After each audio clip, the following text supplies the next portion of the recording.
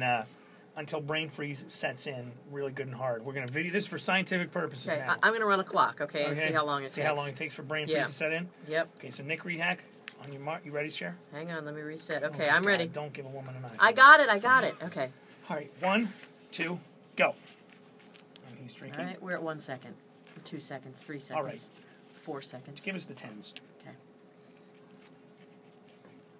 It's got to be 10. 10. That's 10 there. He's really going to town. He is. His face is starting to turn red. Oh, 18. oh, it's happening. All right. That came on like a bullet. To prove my benevolence, why do we have 4 Slurpees here but 5 people? Who skipped one? See, Justin's smart because he knew sooner or later this was going to come around to him. But to prove to you, I'm a good person. Yeah. Okay, you want to do this it with myself you? and All see right, how long let me I get can the last. clock going here. Okay. All right. Whenever you're ready. Ready? Go. Oh, you're next. Okay. All right. You're doing well. Maynard is slurping his Slurpee. He has a constant thing. It's 10 seconds now. He's doing very well. He's got to have half of that Slurpee gone by He's now. breathing so heavily. 20. God!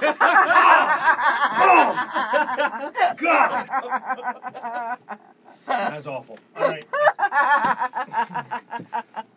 All right, Laffy Lafferton. Oh, man. Hand it over. Right.